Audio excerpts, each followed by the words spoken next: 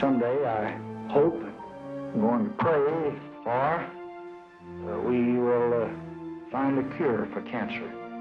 And I want it done in my time. The time has come in America when the same kind of concentrated effort that split the atom and took man to the moon should be turned toward conquering this dread disease. In fact, it is now conceivable that our children's children will know the term cancer only as a constellation of stars. For the first time in human history, we can say with some measure of confidence that the war on cancer is winnable. It will launch a new effort to conquer a disease that has touched the life of nearly every American, including me, by seeking a cure for cancer in our time. Cancer is a worldwide scourge, the fastest growing disease on Earth.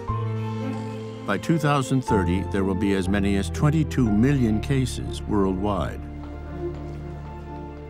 Cancer afflicts 1.7 million Americans each year and kills 600,000 of them. More will die from cancer over the next 2 years than died in combat in all the wars the United States has ever fought, combined.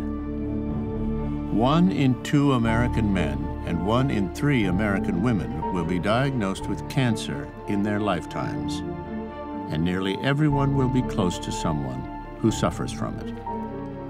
Make no mistake, this is one of the most significant human challenges in our history.